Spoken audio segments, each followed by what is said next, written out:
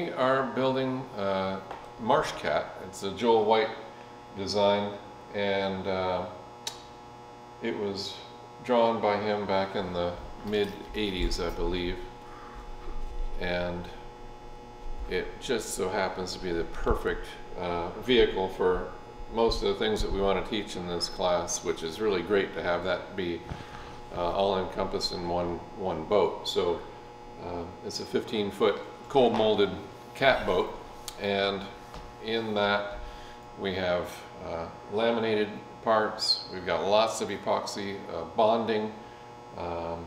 We have the cold molded hull itself, which goes together with red cedar and layers of kaya, vacuum bagged, so we get all of that part of the curriculum covered. This sail plan here shows a mast and a yard and a boom, each of which will be built hollow, so we get to learn how to do bird's mouth construction and then box section for the yard and the boom. So that'll make them more interesting to build, lighter and stiffer, and with any luck they'll stay true to the design and not take on any shape that we didn't preordain, if you will.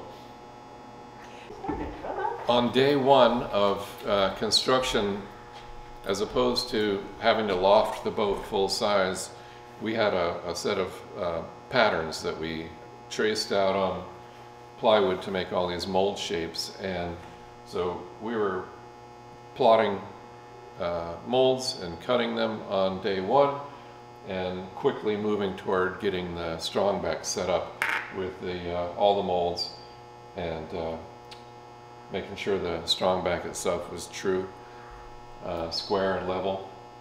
And then other parts of the class we're working on doing the stem lamination and prepping centerline parts. We've got two pretty thick pieces of sapele here making up the keel, and we've got two more people working on our centerboard trunk, which is quite capacious. It's a pretty big board. So they're doing that with plywood, fiberglass. They're including graphite powder in their epoxy mix for abrasion resistance. And I had two other people working on our transom blank, which is here, and that's going to be part of the initial setup.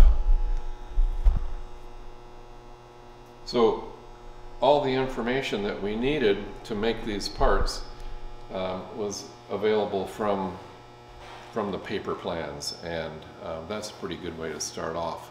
All the juicy bits we've already gotten into building, so it feels really good for the students.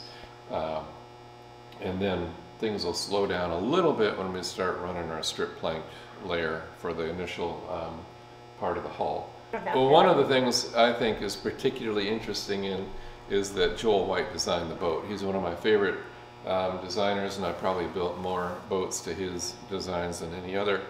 And so I love the fact that I personally have not built this boat brand new. We get to do all the problem solving, and all of that to me is intriguing.